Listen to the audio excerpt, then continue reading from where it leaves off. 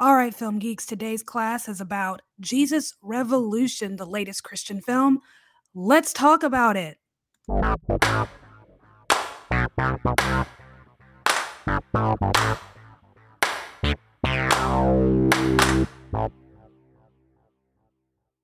What's up, y'all? Welcome back to another episode of All Right, Let's Talk About It. My name is Savannah. I am your host. I do film reviews and film industry commentary.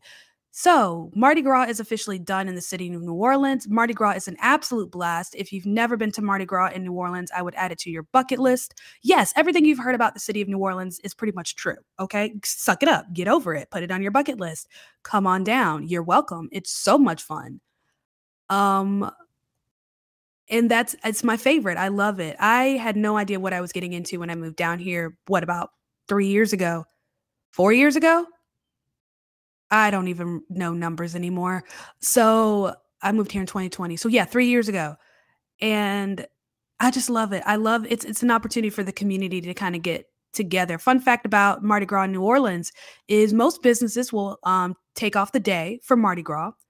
You're not going to get trash pickup on that day at all. So Tuesday is my normal day for trash pickup. So no trash pickup. And schools will be off for the whole week of Mardi Gras. So in addition to a regular spring break, they will get the whole week of Mardi Gras off. I mean, it makes sense. It's a holiday here. It's culture, it's tradition here. So when it comes to locals enjoying things like parades, most of them are going to go to the parades leading up to the week of Mardi Gras. But it's not uncommon for families that live in New Orleans and surrounding cities to take off on a vacation the week of Mardi Gras because it gets very chaotic. It's kind of hard to do anything those 2, sometimes even 3 days, that Monday, Tuesday, Wednesday, because traffic is horrendous. You can't really go anywhere. God forbid you move your car, you might lose your parking spot. It's chaos. So families like to escape it. And I think families that have been here for years, for generations, it gets a little old after a while. It's still fun, but it gets a little old. So yeah, you're not going to see a whole lot of locals Mardi Gras Day. Mostly tourists, but come on down. It's so much fun. So we get a little bit of break after that, and then we go right into St. Patrick's Day. So more parades, except those parades, you'll get vegetables like lettuce, potatoes, carrots, cabbage.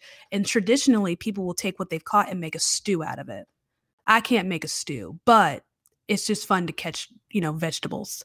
So, Jesus Revolution. Let's talk about it. I got to see this movie last night at my local AMC theater, as per usual, and it comes out today.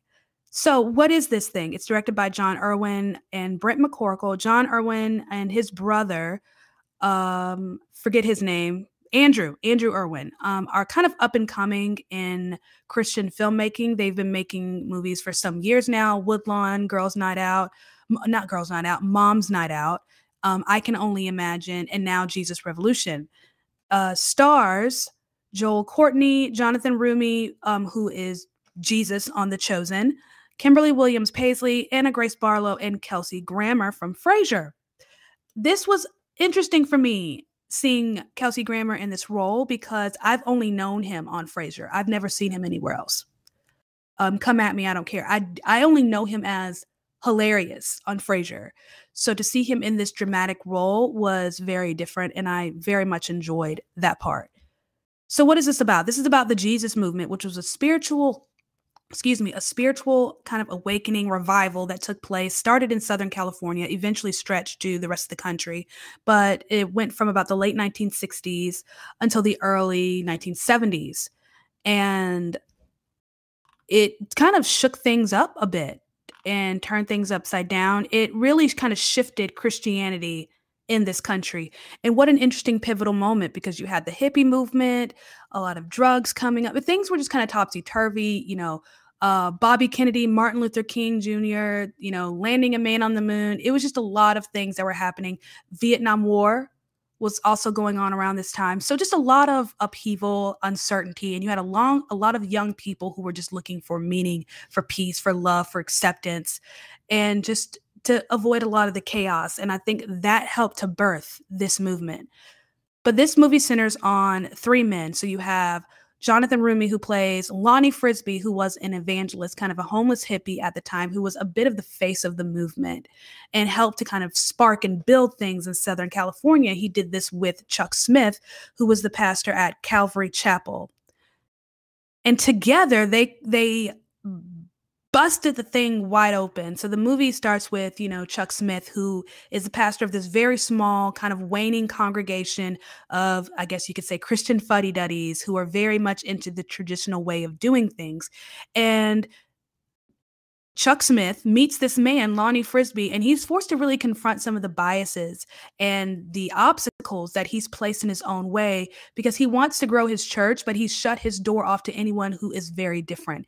These hippies who walk around with no shoes, looks like they, doing drugs, don't bathe, but yet he meets this man, Lonnie Frisbee, who is on fire for Jesus, who is traveling, spreading the word of God, and he realizes that, what, he has to, move with the times. Things have changed. And if we're going to reach people for Christ, we have to meet them at their level and we have to keep our doors open. So that's where we are. And then you have a third man who is played by Joel Courtney, Greg Laurie. Greg Laurie currently is the pastor of Harvest Christian Fellowship, I believe it's a full name. And it's one of the largest and fastest growing congregations in the country. The mega church of mega churches, if you will, but you never hear anything scandalous about Greg Laurie. I mean, I'm sure there's something one place or another, but he's on the up and up. But he was a young man, around 17 years old, when this movement started. And this movie shows a young Greg Laurie who is living in a trailer with his single mom, who is a bit of an alcoholic and kind of just tuned out to what's going on in the world around her, including her own son. He is in an academy where he's a cadet, and his mom wants to have all these opportunities. He's trying to figure out who he is and what his place is and where he fits. And he meets this young, beautiful blonde named Kathy, who invites him to kind of come along with her and enjoy a freedom kind of life. And next thing you know, he's doing drugs and, his mind is somewhat opened. But then he hits a wall and things just get out of control. And he's still where he was before, except now he's filling this void with drugs and it's not working. And in comes Lonnie Frisbee, who kind of runs into him one night and invites him and tries to talk to him, tries to love on him a bit, and tries to, help him through. Well, unbeknownst to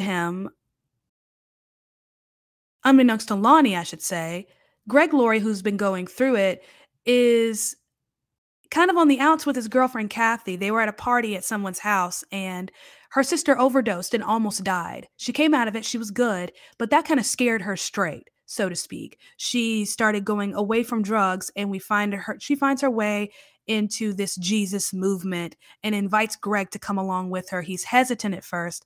He's unsure. He goes to a church meeting. He feels something. He's like, this must be real, but he's scared because everything prominent in his life has left him, and he's not sure if he can trust this as well. But we know who Greg Laurie is now, so we know at some point, right, he decides to accept this. He accepts Christ into his heart, and he becomes a minister, and he starts to figure out who he is, what his calling is, and how to use his gift to reach people. That's kind of what this story is about. This is about three men with three very different gifts figuring out how to be used. And in the middle, and this seemingly insignificant question they have for themselves in the middle of this big movement. That's the movie, right? So how is it? Is it any good? So, okay. Here's the thing, and we're going to talk about this a little bit later, but I had very low expectations for this movie because I don't have high expectations for Christian films in general. I usually expect the worst, if I'm being honest. I expect to get, a good, beautiful message, but with low quality production. Does that make sense? I expect it to be message heavy, low quality. I think there are some Christian filmmakers and producers who are starting to break out of that. You have David A.R. White, who produced the God's Not Dead series, which I think he started on a good roll for the first 2, maybe 3 films, but the 4th one I couldn't even finish. It just borderlined on ridiculous for me.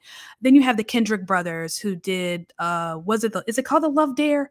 Fireproof. It was based on a book called The Love Dare or something like that. What else did they do? They did Fireproof, Courageous, War Room, I think is probably their most popular one. That was actually filmed in Charlotte, which is where I'm from. A friend of mine whom I went to church with, who was actually one of my Bible study leaders, was actually in the film. So if you've ever seen War Room, I know, tangent, but Priscilla Schreier, when she is showing off the woman's house, and it's a pastor and his wife, and he's like going in back and forth the class, like, this room's been prayed in. And she's like, yep, that was her prayer room. His wife used to be my Bible study leader. Love her. Her name is Giselle. She's amazing. Yay. Okay, yeah, that has nothing to do with anything. And what did I think of this? So again, you have your old school kind of Christian films where they're just not very good. You know, it's very heavy and sugar sweet on the message, and it's just low quality. You know, it's just enough to kind of give people that boost, that feeling that they're watching a film and it fits kind of their moral compass, but it's not good. It's just not good. It's terrible acting, terrible writing, everything's terrible. And they can kind of get away with it because they know they're reaching an audience that doesn't really care about all that stuff. They just want a good message they can watch with their families. But you have these filmmakers who are like, nope, we want the whole package. We don't want to just, give people a good message, but we want to give them a good movie. We want to give them a good product, a good film. And we want to create movies that don't just appeal to just the Christian audience, but we want to be able to reach people with our art. You with me?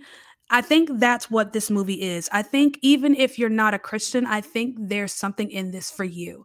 Now, from a technical standpoint, I thought the movie was a little choppy. So we talked about of the girlfriend Kathy, how she saw her sister have an overdose. Her sister came out of it. She was fine. And then, the next time we really see her, she's all about wanting to listen to a guy talk about Jesus. I thought that was just weird. I know she's not a focal point of the story, but it just like, okay, how did she get from there to there? There's just a lot of little holes, little things that just didn't connect. And even though she's not a focal point of the story, her role is way too big for us to not get a complete picture of her journey, or at least a good picture of her journey. And I don't think we got that.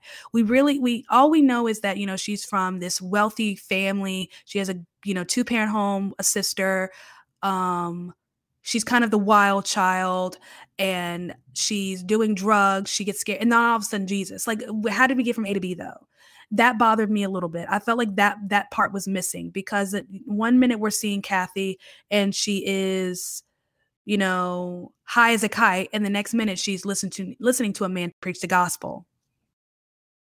There was a disconnect there. So it jumps a little bit and the dots don't connect well for me personally.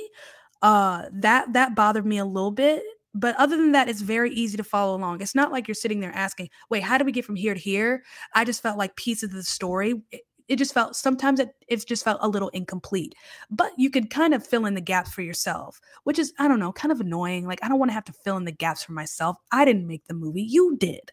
You're supposed to fill in the gaps. You're supposed to make it make sense. There's supposed to be some sort of realism to this, but I'm supposed to accept that she saw her sister almost die. And then this girl who was never surrounded by Jesus people, doesn't come from a religious home, all of a sudden is 100% all in, when she was 100% all out. Having my own Christian journey, not having those pieces, it bothered me slightly. So it was a little choppy. And I think part of the choppiness was there was a little bit of a rush because these are two stories. We have Chuck and Lonnie and their own story, and then Greg, who has his own story. And at some point, these stories kind of intersect. And once they meet, that's when it blossoms. At least it did for me. I know I've read some reviews where they thought the first hour was probably the best. But I thought once we got to that convergence and we really started to see Joel Courtney kind of blossom into the character of Greg Laurie, that's when the magic happened for the film. That's when it became beautiful, and that's when it started to flow. That's when it started to move properly. There were still some parts that kind of lulled a little bit, but I mean, if you've been listening to me do reviews for the last however many, year and some change, you know how I feel about pacing, and that pacing or a terrible pacing can bother me. This bugged me a little bit, but I wasn't that bothered. I thought I still really enjoyed this movie. I think it's a beautiful film. I think the way this portrays the church, and we'll talk about more of that in a second. I love the way they portrayed the church. I love the way they portrayed Christians in general. There was just a sense of honesty and authenticity to it that drew me in. And I think if you're someone who's kind of opposed to Christianity, I think the authenticity in which they portray Christians, because I think in a way you're going to see Christians the way you see Christians. Does that make sense? You might have a very specific way that you see Christians. I think that's what you're going to see here. I don't think you're going to see that sugary, sweet, Cody Christian that we see in a lot of films. I think you're going to see people as they are. And that to me is the draw for this film. There is an authenticity about it that's just so hard to ignore. I thought the performances were so good here. They were great. I mean, Jonathan Rumi, who plays Jesus in The Chosen, he's a devout Catholic. This is a passion of his. Teaching and spreading the gospel through film is his thing. It's what he enjoys doing. And so this is where he's kind of been for the last couple of years now, because The Chosen has pretty much been his main project. He's done some things here and there, mainly with television, but for the most part, film. He's really digging his toes and stepping into film. Not film, Christian film. So I've seen him in like a couple of little things, little appearances here and there, but I think this is where he really shines because he's so passionate about it. So when he is preaching in this film, obviously it's acting, he's playing this character, and he did such a great job being this man. The different many layers to him, when the facade starts to come off a little bit and we start to get the real Lonnie Frisbee, and we really get to see some of his flaws and his faults and his ego come out. But when he's preaching, it's just very evident that Jonathan Rumi believes what he's saying. It's coming from a very real place. Normally it can be very difficult when you have people who are too close to the subject matter portraying it, but he's an actor's actor. He knows what he's doing. Yes, this is his faith, but he knows how to put on a show at the same time. So mad respect. Seeing Kelsey Grammer emotional in the way that he was. I've never seen him that way. I've only seen him in Frasier. That's it. Cheers and Frasier. That's it. That's all I know of him. I only know him as this, ironically, sarcastically funny guy. So it was wonderful for me to see him kind of display this range of emotion that I've never seen from him, that I would have never associated with him. He's an actor and he's so good at what he does. He that theatrical training, it's there. Joel Courtney, I know him from Super 8. Great movie, great sci-fi film. Love that movie. Oh, the movie is so epic. So good. And he's so grown up. He's a big kid now. And I think he did a great job of portraying this man who is just very lost. And he's unsure of his next step, but yet he is trying to walk in faith. That he was, to me, just a good picture of the Christian journey of trying. He just did it. He did that. And I love the way they set up Greg Laurie in here to really just be honest about the Christian journey, that it starts rocky and it's always weird and things don't always go your way. And sometimes it's hard and sometimes you just want to check out, but you want to be present. But faith, walking in faith, it takes something deeper and bigger than you to even take those steps. I thought that was so well done. I don't know anything about Anna Grace Barlow. Kimberly Williams Paisley, I can't find who her actual character is. I didn't stay long for the credits because I was looking for my charger. But Anna Grace Barlow, I've never seen her in anything but this. At least I don't think so. Kimberly Williams Paisley is Brad Paisley's son, so I love her by default. Yep, that's it. So the movie is beautifully executed. It's just a little choppy. It rushes a little bit trying to get to its point. Doesn't really take its time. It runs about 2 hours, but it's a beautiful film. It's beautiful. I think it's just a very beautiful film. I think this is a film that can appeal to both Christians and non-Christians alike.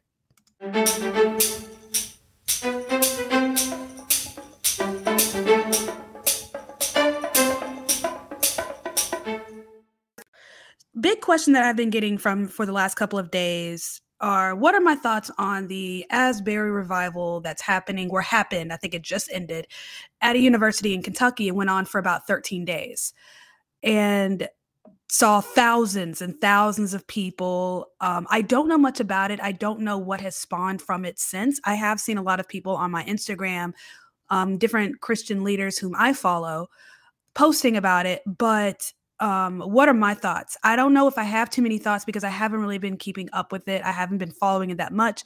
I haven't watched any live streams of it or hardly any videos, but I am aware.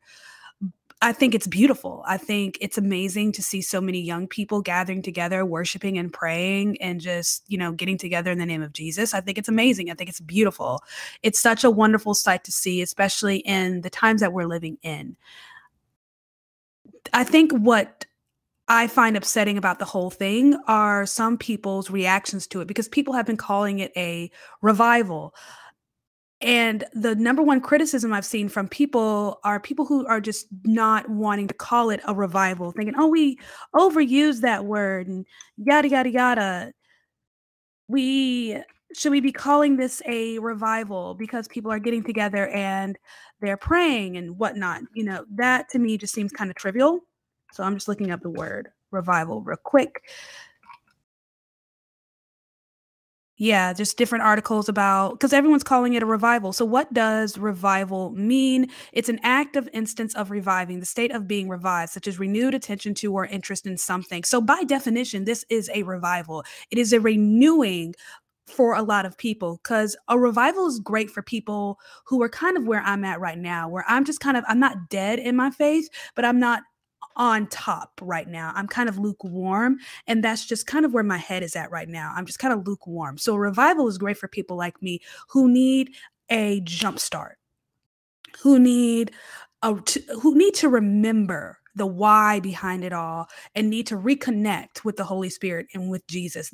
So revivals are perfect for people like me. And I think people forget that. I think people have this expectation that revival means that it has to be explosive to some level or something has to come out of it. That's not the thing.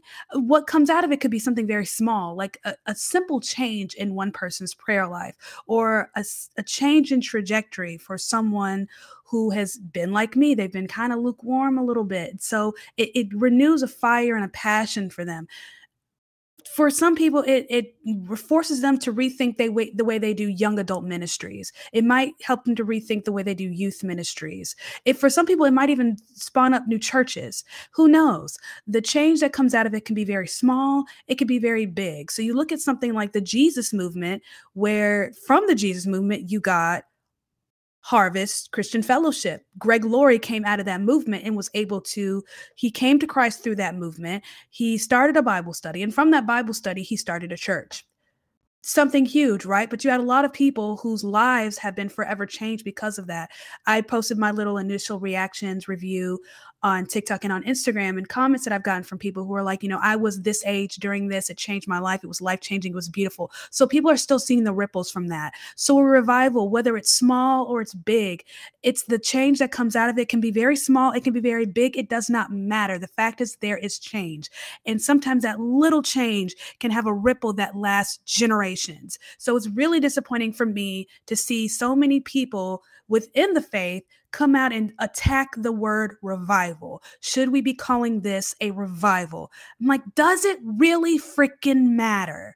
Let God move. And I think that's what I loved about this movie is that it shows what happens when Christians get out of their own way. When I talked earlier about the authenticity and the honesty that this film shows, a lot of movies, Christian films, whenever they're portraying Christians, they always portray Christians as the good guys. They're always sugary, sweet, and happy. They say the right things. Have you prayed about it? They portray Christians the way Christians want to see themselves and not the way Christians actually are. And the fact is, Christians, we're actually very, very messy. We are clumsy, because we're trying to go against our flesh or sin nature. Okay, that's what the Bible teaches, right? And trying to pursue the supernatural, which is Jesus. And it goes against everything instinctual. That's what we're trying to do. yet following this almost instinctual trajectory of wanting to have community and purpose and love and fellowship. So it shows kind of the messiness of the Christian journey. It also shows the messiness of the church. That's kind of the genesis of this thing, where you have this little church of a bunch of little old fuddy-duddies who want the kind of traditionalness of church, and they're very off-put by these hippies who don't wear shoes coming into their church, saying they don't belong here. And that when Christians, we get into groups, we're no different than anyone else. We can get very exclusive, and we can get into our heads that this thing is only built for certain people.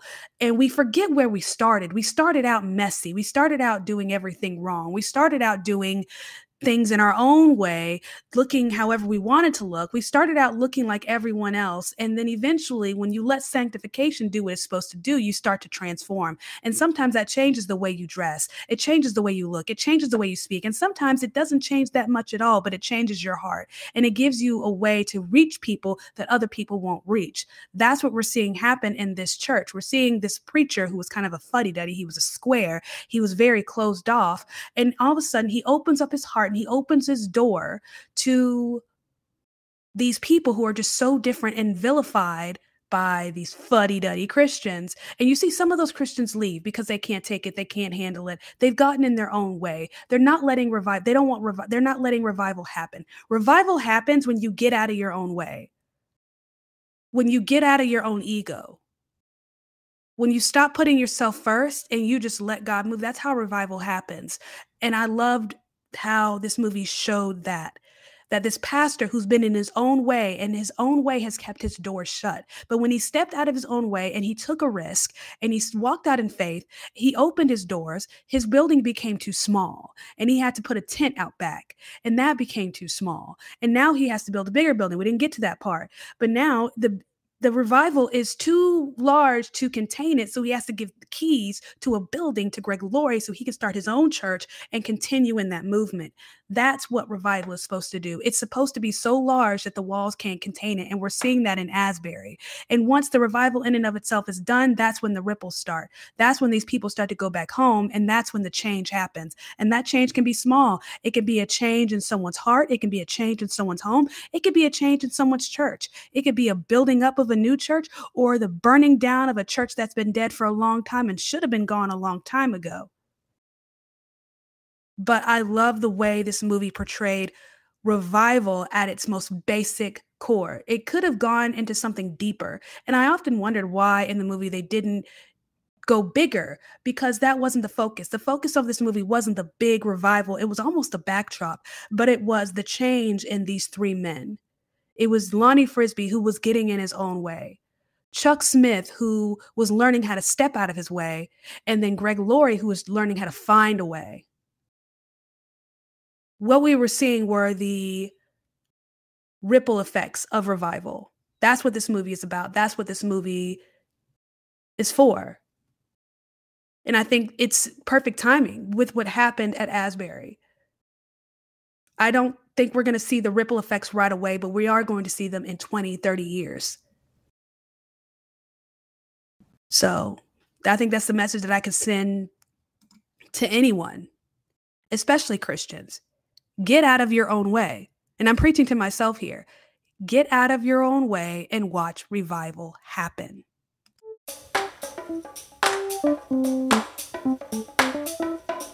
Thank you so much for listening to me talk about Jesus Revolution. Again, it's a little wonky, a little choppy. I think on my TikTok, I described it as the execution of it all, a toddler waking up for a nap. So it weaves a little bit, but it knows where it's going. But it's a beautiful film. I think whether you're a Christian or not a Christian, I think you will enjoy this. This is a great film. I think this is great for families. I actually just had a friend of mine text me and ask me, would this be good for her 10-year-old nephew? There is a little bit of drug use for those who are wondering. But that's it. I mean, it's the 60s and 70s. It's hippies, y'all. I mean, I don't know what to tell you. So it's there, but this is definitely family appropriate for those who are wondering. And I loved it. I really enjoyed this. And if you go see this, let me know what you think. If you have seen it, let me know what you thought. And talking about Asbury, I guess, let me know your thoughts on that as well. Now, what's coming up. I am seeing Emily tonight, the movie about Emily Bronte. Creed is coming out next week. I need to go ahead and get my ticket for that. And there's a new Children of the Corn movie coming out. I think that also comes out next week. So if any of my theaters are showing it, I will be watching it. If not, I'll just wait for it to go on Shudder and get a free trial. And then the week after that, I think, I'm not sure. Let me look at my calendar real quick. I think I've mentioned this before, that whenever I buy tickets on AMC, the app, it goes straight to my calendar, which is so helpful because sometimes I forget. Which sounds incredibly privileged, but here we are. Yes, so Creed happens next week. And then the week after that, the 9th, I will be seeing Scream 6. Be on the lookout on my Instagram for a list of movies I'm planning on seeing the next month, so that you guys know what to look out for. Also, the long-awaited Black History episode that I owe y'all, that will be coming out on Tuesday. So thank you so much for listening. Love y'all so much. If you're interested in supporting this podcast, check out the description on the different ways you can support me and help me grow as I continue on this podcast journey. I love y'all. I hope you had a wonderful Mardi Gras wherever you were, and I'll see you next time.